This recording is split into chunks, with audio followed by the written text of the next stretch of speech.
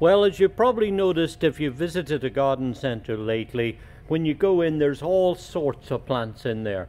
Plants for shade, plants for full sun, very dry, drought tolerant plants, plants that are virtually indestructible like these little hens and chicks, all sorts of flowering perennials and shrubs and evergreens and so on. But out of the whole lot, I'm going to show you one here now that I believe is one of the most useful perennials that we can grow in the garden. This is Euphorbia Ascot Rainbow, a sport that occurred way far away in Victoria, Australia, would you believe. This is a member of a very large plant family, which includes the poinsettia that we have at Christmas time.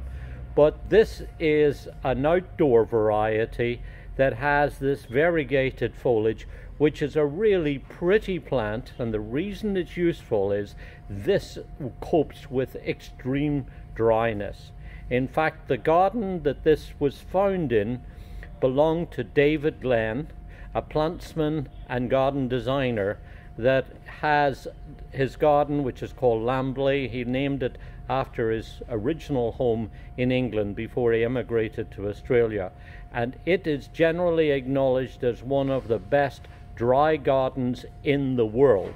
Well, this was a sport that occurred on a hybrid euphorbia that, as you see, has this highly unusual variegated foliage. It looks pretty, but I can tell you that as pretty as it looks now, it gets even more attractive when we get cold weather, because what happens to all of the colored parts of these plants is they turn really bright ambers and reds and pinks, and you still keep some yellow through there. The whole plant takes on a really striking colored leaves, and it also flowers. It carries, it produces little stems which come up with little green type bells on them with soft chartreuse color with deeper dark green blotches, and each one of them has a very nice little red eye.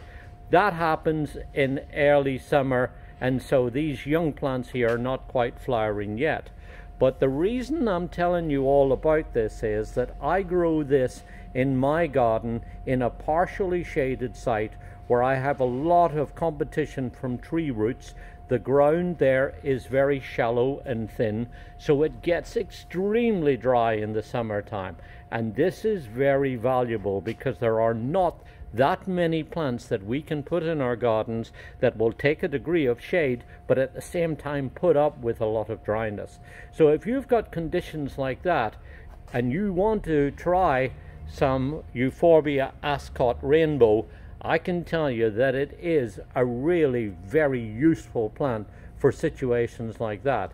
It also is a nice plant to grow in a rockery or a raised bed, in a gravel garden, somewhere where you're going to be able to see all of this pretty variegated foliage.